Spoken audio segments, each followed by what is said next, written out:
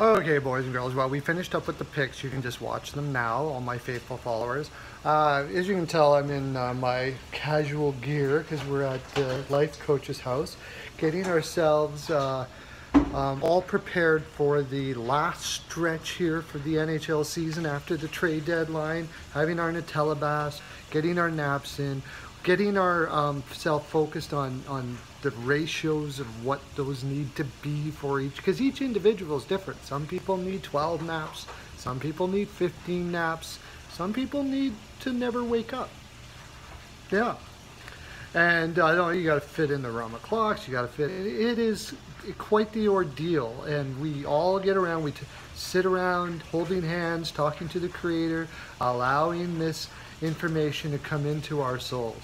And another thing that happens when we do that is I can tell you about these fine trades that happened yesterday, which this Tampa Bay New York Rangers trade was amazing.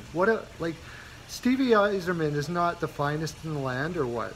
He is incredible. What he can do with what he is doing with the team. Now he has people underneath him that are doing well, but he had to put them there. He was the manager, and they, as a group, they are creating probably what the closest thing besides Pittsburgh that we've seen in a dynasty for years. This looks like a team that could never stop being amazing. Ryan McDonagh, JT Miller, now that's fantastic right off the get-go. For Vladislav Nemeshnikov, Nemeshnikov, as they like to call him, as he likes to call himself actually, but Nemeshnikov, who has been an up and down player for them for years.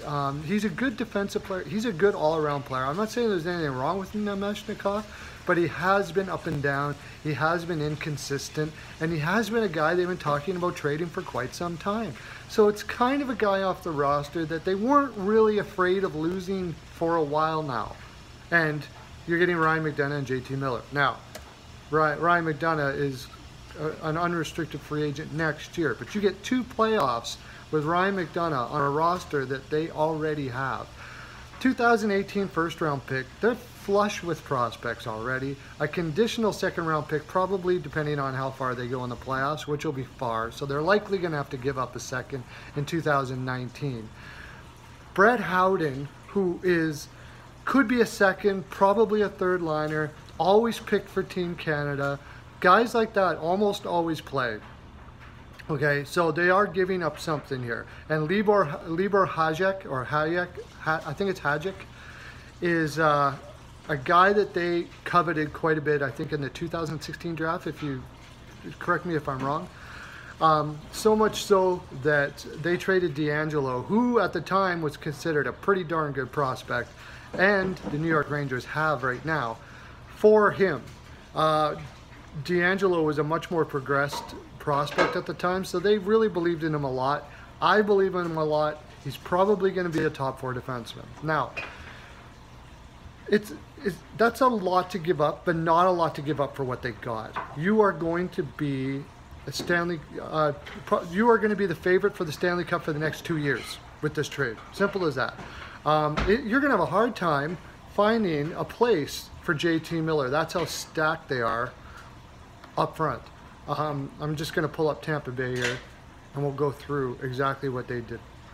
Where's JT Miller going to play? You've got Yanni up the middle. You got Stamkos. You got Point. You can put Gorday there. You got Tyler Johnson. You can move Tyler Johnson to the wing. You can put Miller on the right side on the third line, second line, first line, and then you're going to have Callahan probably as your spare forward. Are you kidding me? Or maybe Corey Conacher is your spare forward, or Cedric Paquette. All of these guys would be easily third line players on other people's teams, and they're being used as spare parts here in Tampa Bay, and they pick up Miller. Then for your top 4 defensemen, Hedman, Stralman, Sergachev, and McDonagh, there's nobody in the East that's even close to that. Not even close. Boston would be maybe the best. Maybe if you think of another team, put it down on the bottom. Philadelphia will be eventually close, but they're not there yet. And you take Girardi and Coburn as your 5, 6. This is an incredible lineup. If they don't win the Stanley Cup this year with that lineup, even with what Winnipeg did, it's going to be a disappointment. It'll be a disappointment. That's how stacked they are. And if you can have an opportunity to make your team that stacked, you don't turn it down. And I'm just amazed that they actually got both of those players. Just for McDonough, I would be talking like this right now. If they just got McDonough with those players, I would be saying this was a great trade. You throw I don't know how we got JT Miller in there too. JT Miller is a great second line winger, the center. He can play like the wing, he can play center, he can pot you 20-some goals. Great utility player, and you throw him in with McDonough for that package. Stevie, you've outdone yourself again, buddy. Every single time.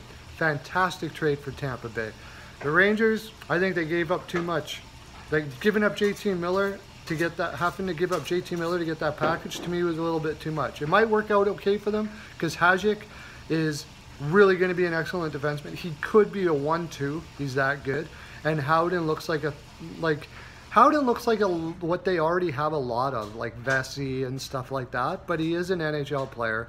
If they do something really good with their first and their second, they could make this look kind of bad for Tampa Bay, but if Tampa Bay wins the Cup this year, nothing's going to change it. Well, boys and girls, that's my full 42%. I just did some picks. You might want to check them out for today because last time I was 5 for 6, and usually at the end of the season I start nailing them, 80, 90% every single time. Make yourself some scratch.